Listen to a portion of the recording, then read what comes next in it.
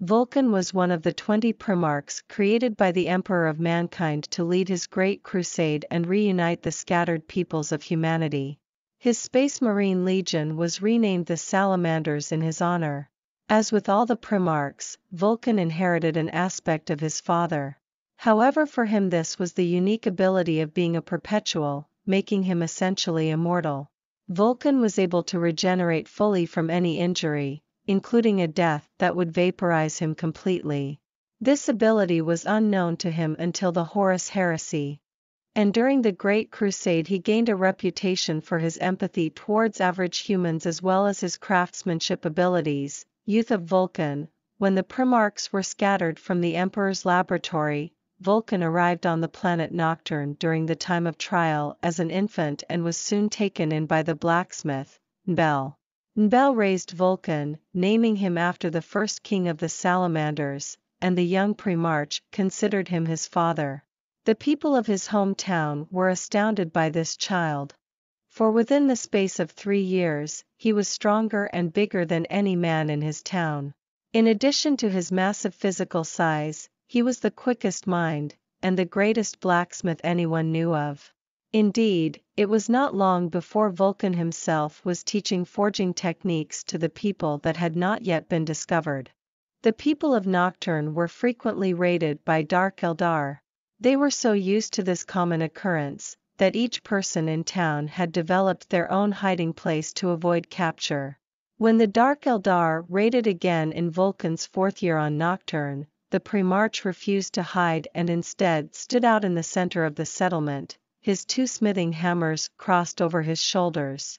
The people of Vulkan's town were so inspired by his example that they joined him and prepared to defend their town. With a Primarch leading the defense, the people of the town decisively defeated the Dark Eldar. Vulkan alone killed 100 Eldar that day.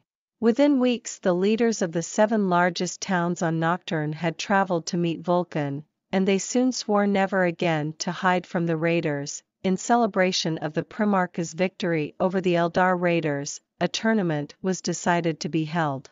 Unexpectedly, a stranger arrived in the middle of the festivities. Of pale complexion and wearing outlandish clothing. The stranger asked only to be allowed to compete. When he announced that he could best anyone in the town, the people laughed at this outlander. Who could possibly beat Vulkan in any feat of intellect, strength, craftsmanship, or endurance? Nonetheless, Vulkan and the stranger wagered that whoever lost the tournament would forever serve the victor. Lasting 8 days, the contest included many tests of strength and endurance such as the anvil lift, in which the 2 held anvils above their heads for a half day before the contest was called a tie. The number of contests is unimportant, however, for by the end of day 8, Vulkan and the stranger were tied.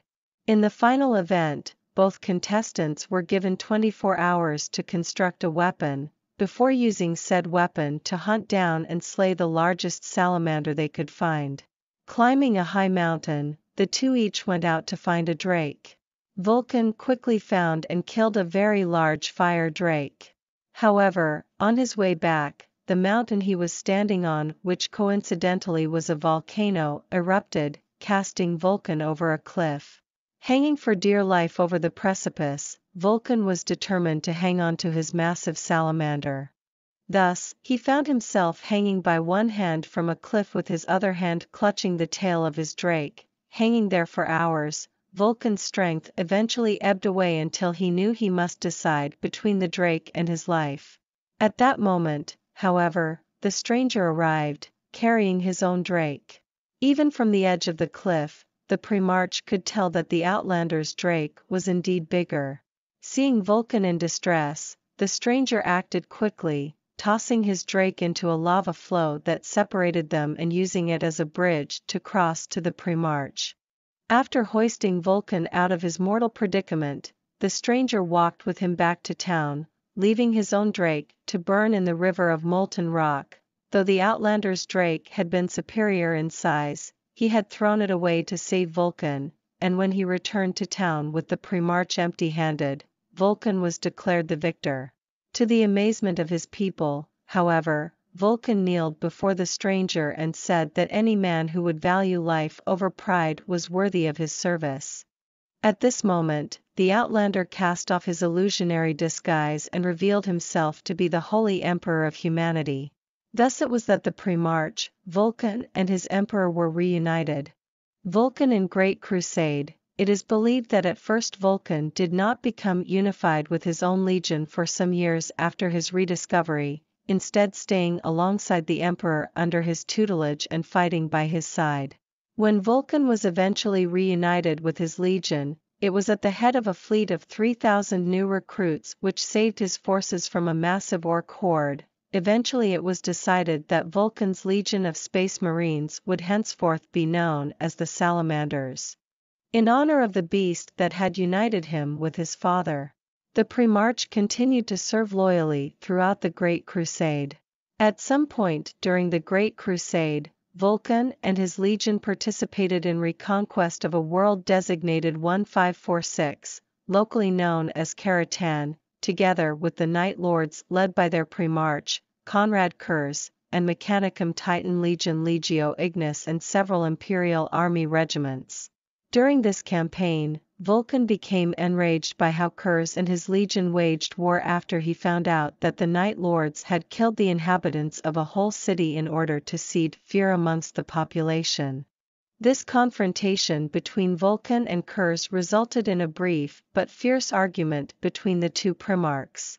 After conclusion of this campaign, Vulkan reported Kurz's behavior and actions to War Master Horus and Primarch Dorn of the Imperial Fists. However, during the battle against Karatan's ruling Eldar Coven, Vulkan flew into a rage when the Remembrancer Seraph was killed, and killed a surrendering Eldar child. This incident would haunt the Primarch deeply. On the world of 1544, Vulkan and his army came into contact with tribes of primitive humans living alongside Exodite Eldar. Surprisingly, the humans did not welcome the Imperial invaders. Vulkan was guided by a mysterious remembrancer, later discovered to be a psychic projection of the Emperor, to a webway portal. After a vicious battle the portal, Vulkan came across human tribals preparing to sacrifice a Dark Eldar woman. The humans had learned to fear the Dark Eldar raiders, and sought to sacrifice her to ward off their return now that the Exodites had been defeated. Moreover, Vulkan realized that the Dark Eldar woman was from the raiding parties that terrorized Nocturne in his youth, and these humans were descendants of Nocturne captives liberated by the Eldar. Vulkan realized the Emperor had guided him here and understand that these humans would never accept the Imperium over their Eldar liberators, ordered the planet cleansed. He sought to erase any trace of human Xenos coexistence. Later when Vulkan gave his protest to Horus, he sensed a great darkness within him. This caused Vulkan to neglect giving Horus the hammer Dawnbringer. Vulkan and Horus heresy. Vulkan was present alongside Ferrus Manus and Corax at the Istvan V Dropsite massacre. During the battle the majority of the Salamander's legion was killed by nuclear missiles fired from the Iron Warriors. Due to his perpetual regeneration abilities, Vulkan survived the explosion but found himself surrounded by hundreds of warriors from the Iron Warriors and Night Lords. Fighting to what he thought was his death, Vulkan was stabbed, shot and bludgeoned in unconsciousness. Seeing a chance to torment his brother, Conrad Kurz took Vulkan prisoner. The Primarch of the Night Lords spent the next several months trying to both break Vulkan's spirit and trying to kill him. Kurz personally cut Vulkan's head off, ripped out his throat with a fork, stabbed him through the chest and tore him limb from limb. Separately he had Vulkan eviscerated, shot with hundreds of bolters at close range, left in the venting shaft of a starship's engine and even thrown in empty space completely naked. Each time Vulkan died his body would regenerate completely, leaving Kurz furious. Eventually, frustrated and bored with his inability to kill Vulkan, Kurz decided to get Vulkan to admit he was no less a monster than himself. Kurz had several Davanite priests ensnare Vulkan's mind and run him through trial after trial, ensuring he failed each time and innocents died. When Vulkan would not break, Kurz decided to end things in a duel. He made Vulkan navigate a maze designed by Perturabo, at the center of which lay Dawnbringer, Vulkan's personal hammer, as well as the corpses of several of his comrades. When Vulkan retrieved his hammer, he managed to overpower Kurz and activated a teleporter built into the head of the hammer. Vulkan was transported across the galaxy into the upper atmosphere of Makridge and burned up during re-entry, confident he would wake up in the care of the Ultramarines. His charred body was later recovered by the Ultramarines, who at first were unable to identify the corpse as anything more than a grotesque statue, all living matter having burned up on re-entry. Over a series of days, Vulkan's body began to regenerate, eventually returning to life and shocking the Ultramarines apothecaries he had been entrusted to. Realizing who it was, the apothecaries summoned their Primarch, Robot Guilliman, who was at first furious that no one could give him any answers as to how or why Vulkan had suddenly fallen from the skies. To Guilliman's horror, he found that Vulkan was broken mentally, violent and incoherent, attacking anything and everything he could. Unknown to everyone, a bond of sorts had formed between Kurz and Vulkan, the latter being able to sense when the Night Haunter was nearby. Kurz was indeed on Makridge, having been trapped aboard the Invincible Reason, but eventually breaking out of the Dark Angel's flagship and stealing a drop pod to the surface. Vulkan broke free of his bonds and pillaged Guilliman's private armory before setting off to hunt Kurz. The two fought across an entire city, Vulkan finally realizing his regenerative abilities and using them to his advantage. By focusing his will, he could regenerate much quicker. At one point, Kurz shot Vulkan's head off, causing the Primarch to fall from a cliff. Vulkan was back alive before he hit the ground. Their rolling duel was eventually stopped by the Perpetual, John Grammaticus, who had been charged by the Cabal to permanently kill Vulkan with the Fulgurite, a petrified bolt of the Emperor's own psychic abilities. The Cabal had ordered Grammaticus to give the Fulgurite to Cruz, as only a Primarch could kill another Primarch. But before he could complete his mission, Eldred Ulthrin appeared to Grammaticus, convincing him that if he himself used the Fulgurite to kill Vulkan, he would give up his perpetual nature forever, but in exchange completely restore Vulkan's mind. The presences and abilities of another Primarch in the Emperor's armies would tip the balance against Horus. Grammaticus stabbed Vulkan through the heart, killing both of them in a psychic explosion. Grammaticus regenerated, as he always did, but was aware this would be his last life. Vulkan never recovered. Later, Vulkan's corpse was reclaimed by the Primarchs Guilliman, Lion L. Johnson and Sanguinius. Vulkan was placed in a stasis capsule, handcrafted by Guilliman himself, with the words "Unbound Flame" carved into the side. The few remaining salamanders who had made it to Makridge were allowed to stand guard over their fallen Primarch until such time as he could be returned to Nocturne. During their vigil, the salamanders thought they heard a heartbeat coming from the casket, but dismissed it.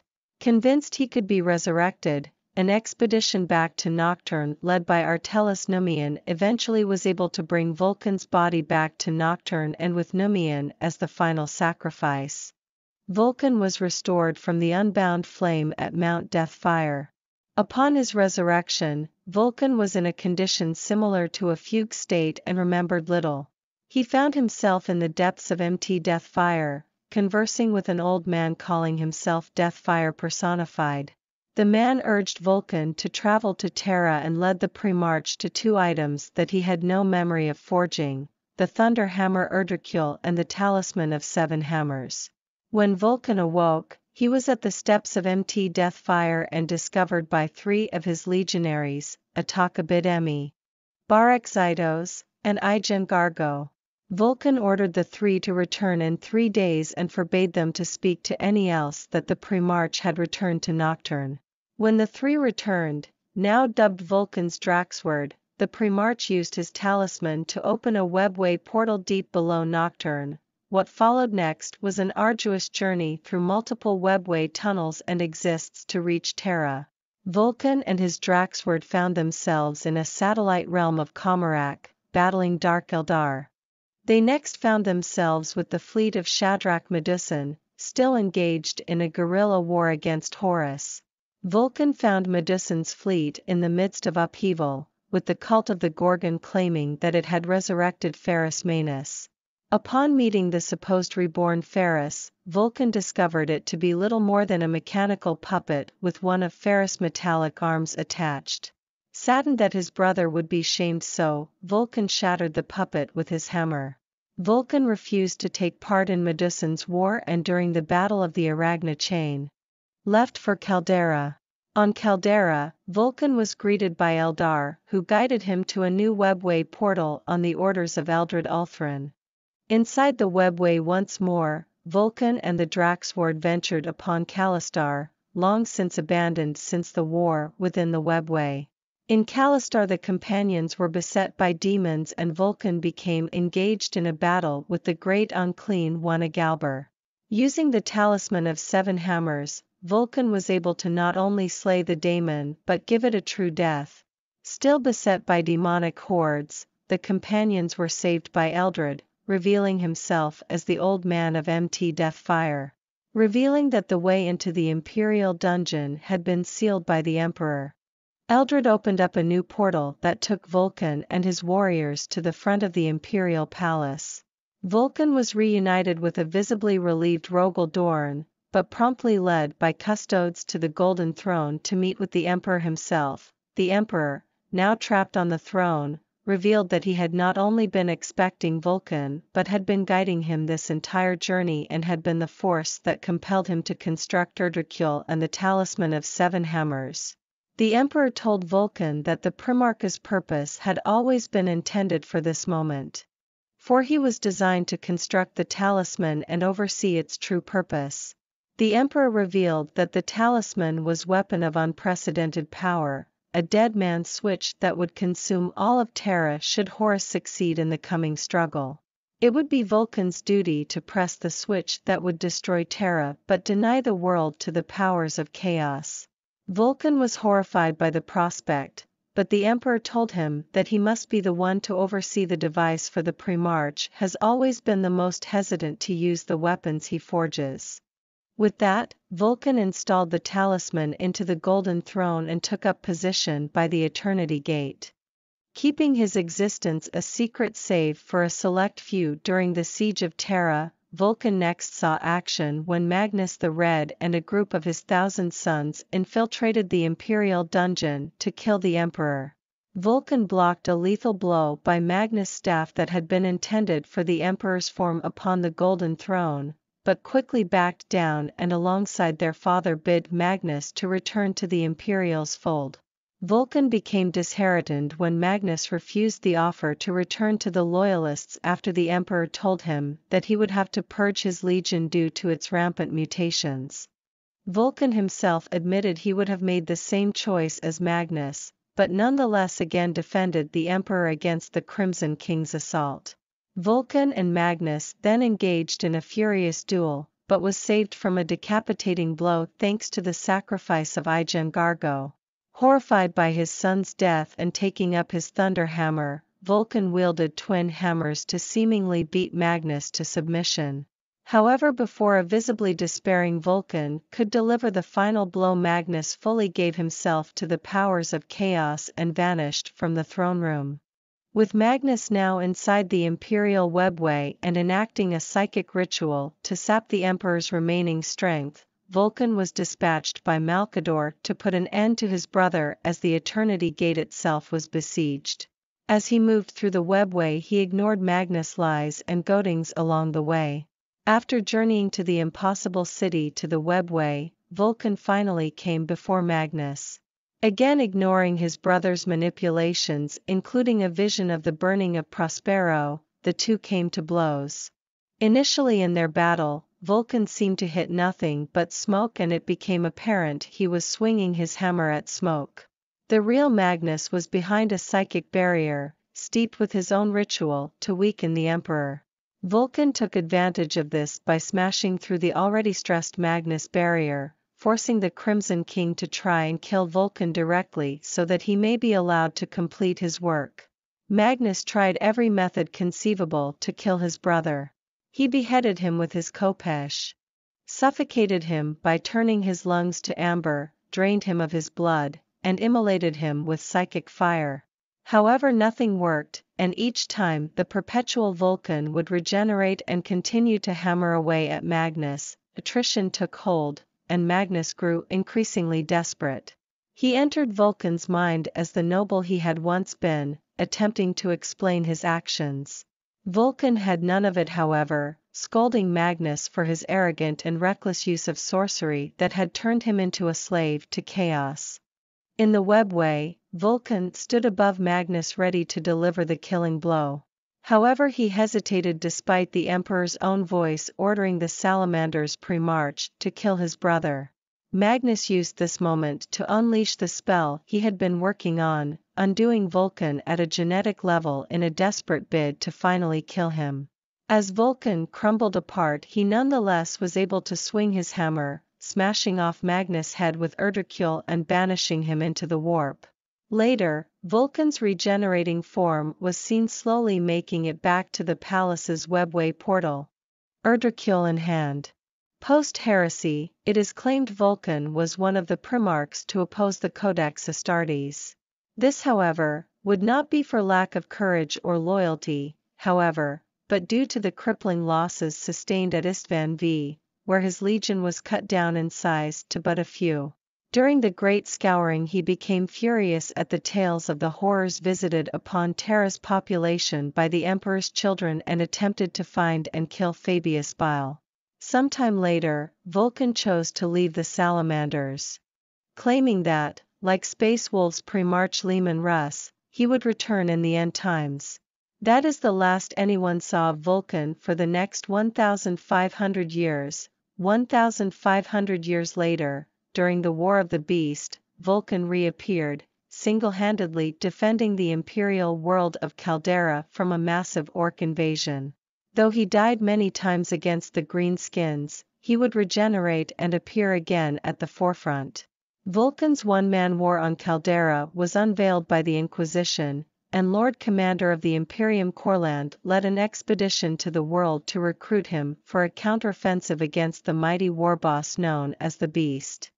Vulkan was eventually discovered by the expedition but refused to lead it until Caldera was saved, citing a vow long ago he made to the world to never again let it fall to flame. With the aid of the Imperial forces, Vulkan was able to save Caldera from destruction by destroying the attack moon construction generator. After saving Caldera, Vulkan returned to Terra with Courland. He took command of the frantic Imperium, scolding the High Lords for their squabblings and inefficiency but stating he would not purge them for the sake of unity. He then proclaimed that he would lead the might of the Imperium to Ulanor, the homeworld of the Beast.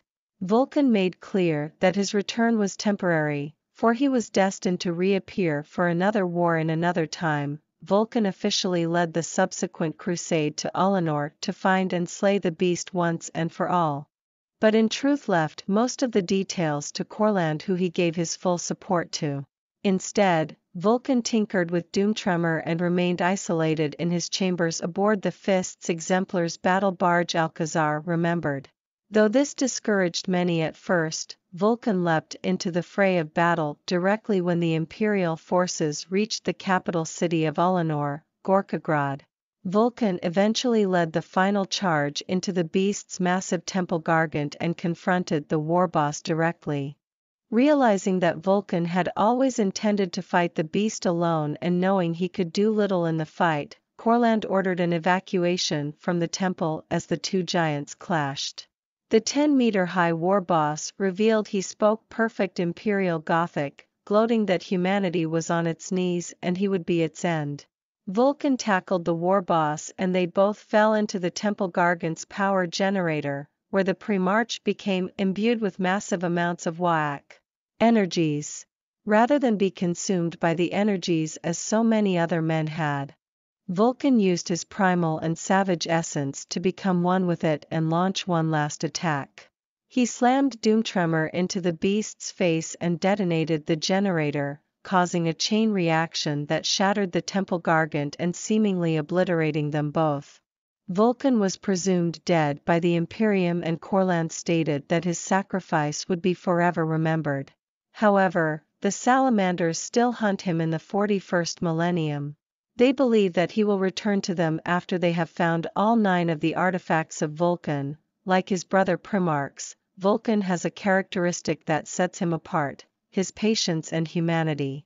Though possibly gene-bred into his temperament, this was also likely influenced by his upbringing in a small village.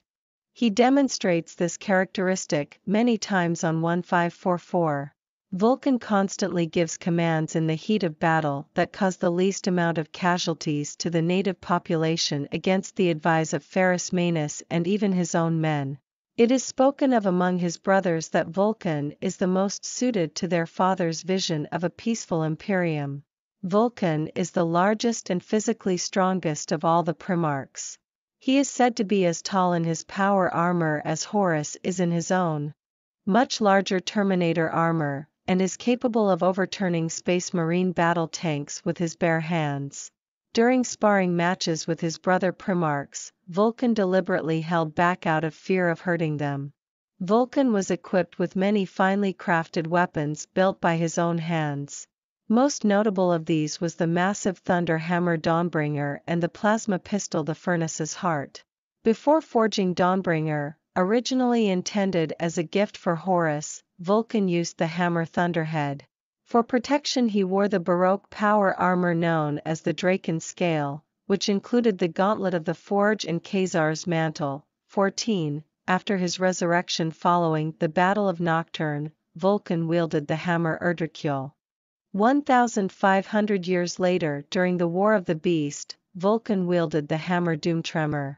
He forged thousands of unique and dangerous artifacts in his lifetime, but charged the first Forge Father, Tkel, with destroying them as he departed for Istvan V. He conceded to allow Tkel to spare 7, which were to be locked away in the rod if Vulkan fell at Istvan.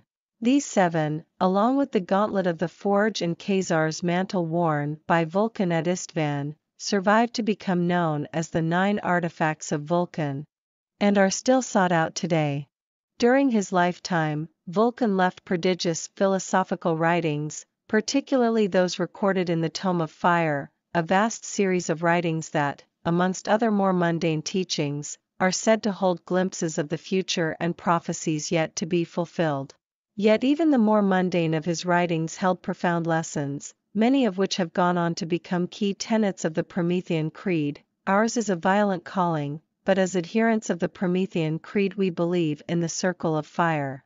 None can come back as they once were, but in death we are returned to the ash from whence we came to be born anew, our blood and bone bonded with the earth. Through fire are our remains made protean, through fire and the reunion with earth do we experience rebirth. After death, after our duty is ended, we give ourselves to these elements and in so doing become a part of them. This is the nature of the circle of fire. Words of Vulkan.